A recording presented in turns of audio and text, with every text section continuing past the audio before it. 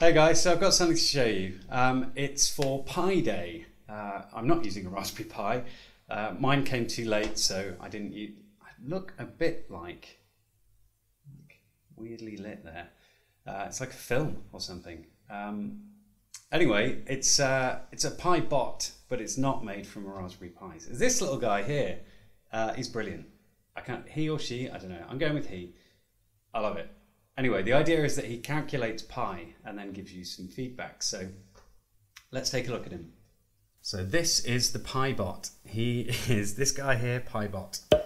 He's actually an Arduino Uno. He's not a Raspberry Pi.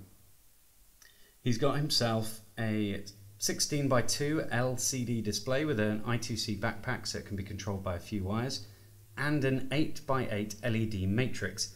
I love those little displays. I've put it behind some sort of transparent acrylic, sort of smoky coloured, so you can't really see the individual bits that aren't displayed. So when the light's not on, you can't see that they're there.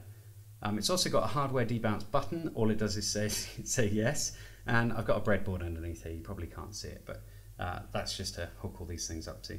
And I've left the Arduino Uno out because I don't mind seeing it. I kind of like it. I think he's cute anyway. So let's get started. Oh, before I get started actually, he's only going to calculate pi with about 3,000 iterations of the calculation. So basically it's not going to be very accurate. It'll probably get to around 0.010% of pi. So well, that'll be the difference in percentage, plus or minus. I don't know which one. We'll see. So if I press the button, he'll get started and his little face is going to come up. There he is. He's working out pi as we speak, and he's displaying what his current value of pi is on the LCD. So we'll give him a couple of seconds because it does take him a while. There we go. So not very accurate, 0.0011% accurate, and he did it in 10 seconds.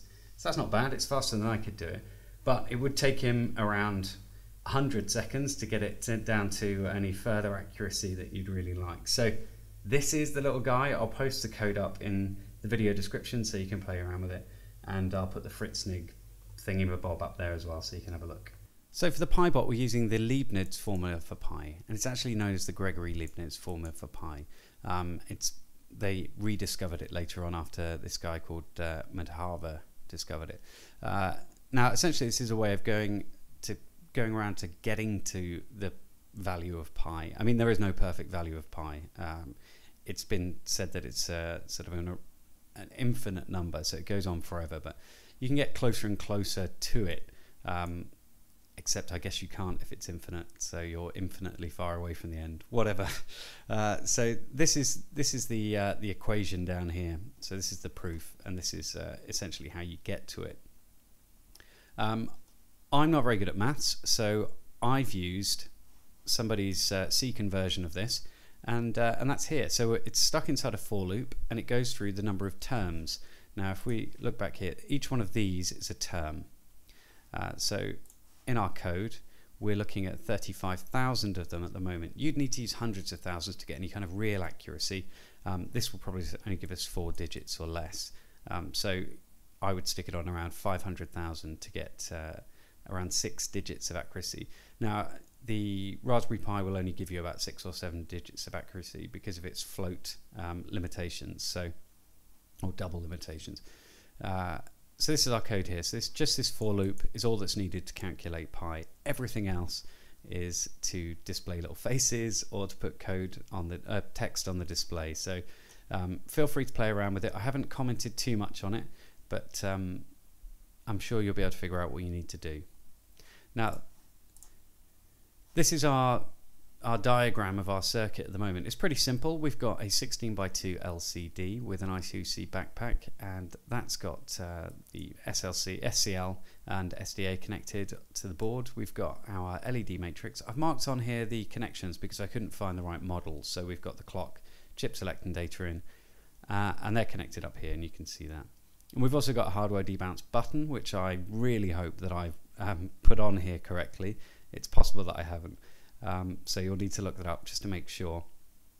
But that's all there is to the project really. It's quite simple.